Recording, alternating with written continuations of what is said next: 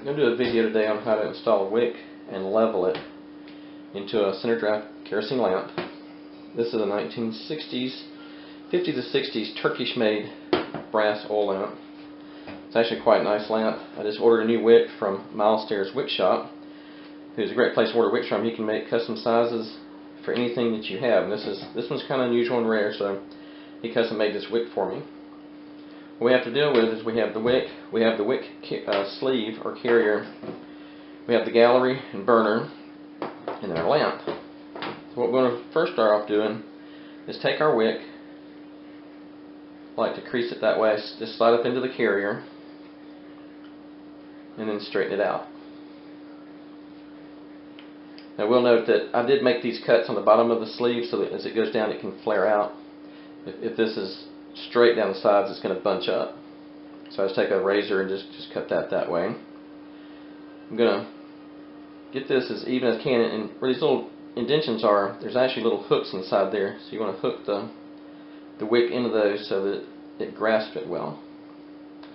Now I'm going to take the burner, and we have to line these holes up with the wheels inside the burner so that it can roll up and down. So I'm going to line that up, put the wick inside there, and I want to be able to raise the wick up and down by using the wick adjuster. So it lets me know I got it in the right place and that's engaged.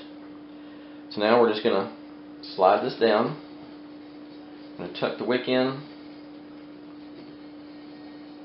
and slide down over the center draft tube. And then twist it until it's in place. And there we have, and we can see that our wick goes up and down. And the next thing we're going to do, we're going to go outside, we're going to level this wick and get it ready to burn.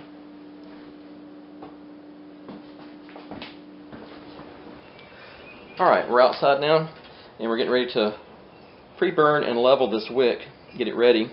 And what you're going to need, of course, is your lantern. You're going to need a knife, you're going to need some lighter fluid, and a lighter. And let me zoom the camera in so we can see what we're going to do. Alright, what our goal here is get this wick to be perfectly even, and it's pretty close.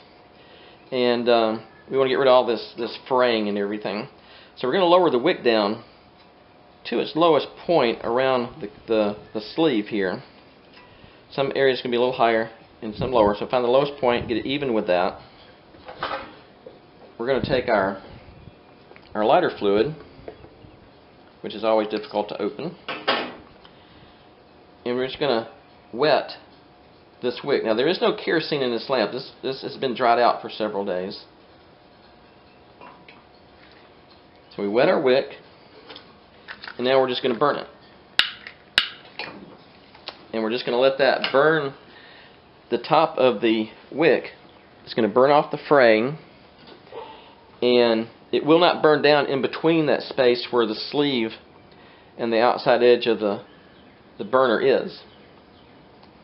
And hopefully the wind won't put it out too early. But it's going to turn black, and what's above the gallery there, what's above the burner sleeve, is going to just turn to ash. And that's going to allow us to have a perfectly smooth and perfectly level wick. And we're just going to let that burn until it goes out. It may take a minute or so.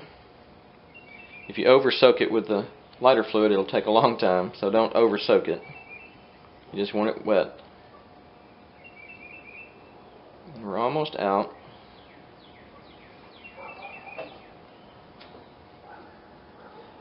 Looks like we're good. So now I'm just going to take the knife and I'm just going to go around and flake off what is above.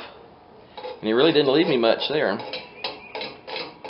So we're pretty smooth, pretty level across there.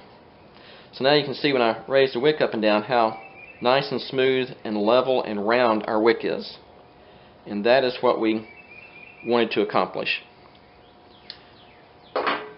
Now let's put it all back together. Alright, after after leveling our wick, we're ready to replace this as our flame spreader. And as the air comes up through this center tube, up to the center of the flame and feeds the flame, and shapes the flame around this inside the globe. That has to be in place. And then, of course, we need fuel. So I have my vintage Eagle can here, and this has kerosene in it. I like to use either Clean Heat or Crown K1 kerosene, because both of those are at 150 degree flash point, which is what these lamps are made for. Some of the newer kerosenes, like Clean Strip 1K you get at Home Depot and Lowe's, has a 100 degree flash point, can actually be a little hazardous in your lamps because it burns too quickly.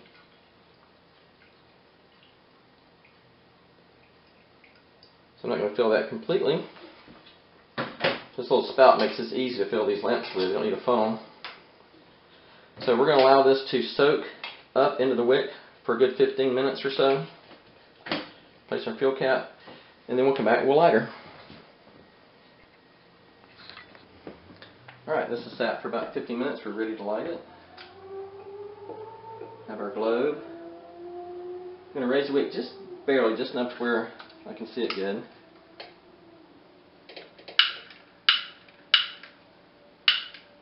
Try to light my cheap lighter. There's our flame. Set the globe in place.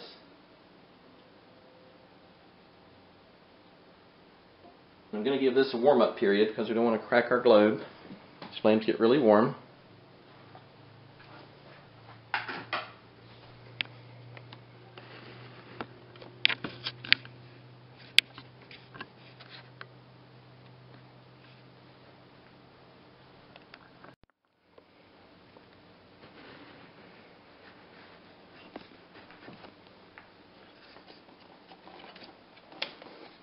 Turn off our additional light.